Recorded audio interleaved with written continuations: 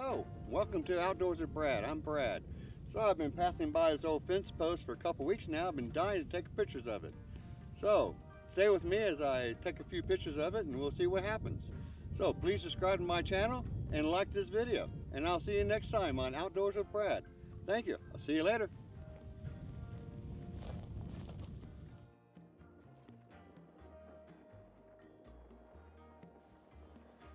Well, here we are, driving down another road and looking for something to take pictures of. One of my favorite subjects are fence posts. If you want to get better in photography, find subjects you'd like to photograph and do a series of that subject. So pick out a couple subjects that you like and keep a lookout for them when you're out taking pictures. This fence post has lots of character to it and a nice background and some clouds. I wish I had more clouds, so I might come back in the future and shoot it again. Here I am putting on my 210 lens to get a little closer to the fence post and see more of the detail in the wood. And I still have my red filter on my lens to get the blue sky to come out darker and the clouds to show up in the sky. With my dark cloth over my head, I am focusing on the front of the fence post and letting the background go a little bit out of focus.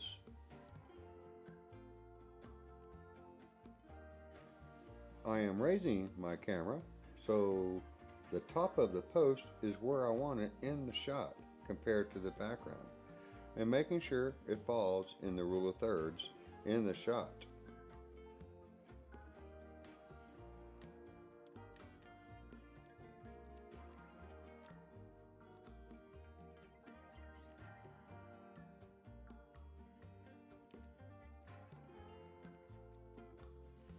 With everything looking good in the camera, I break out my level and level my camera by putting the level on the film back on the camera.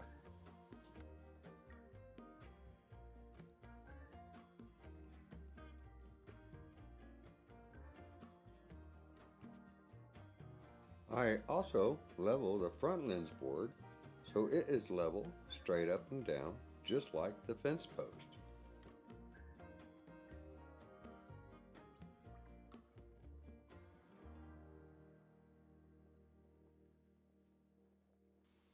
And then I focus one more time just to make sure that everything I want in focus is in focus.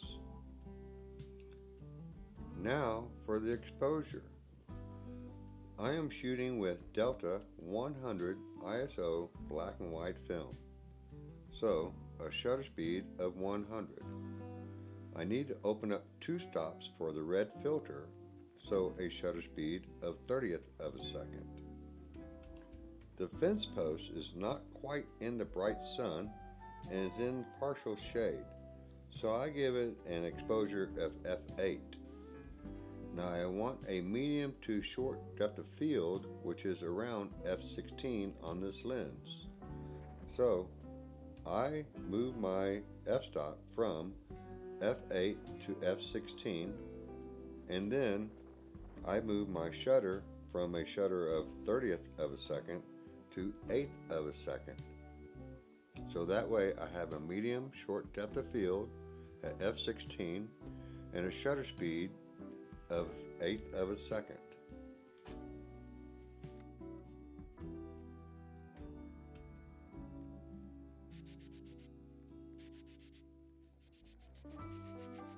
With all of that taken care of, it's time to break out the film. And since you have made it this far in the video, please subscribe to my channel and like this video, and I will have more coming out. And at the end of this video, you will see this shot and more of my fence post photographs that I have taken in the past. And thank you for watching my videos, and please watch my other videos that I have done also.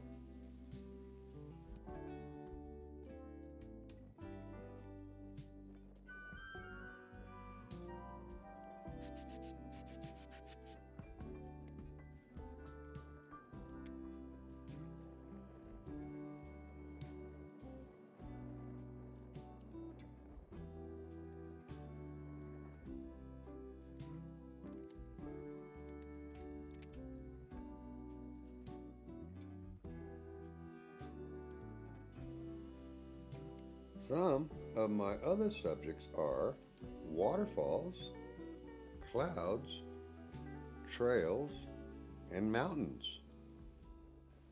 So go out and find a subject that interests you and photograph 10 different shots of that subject for a photo series.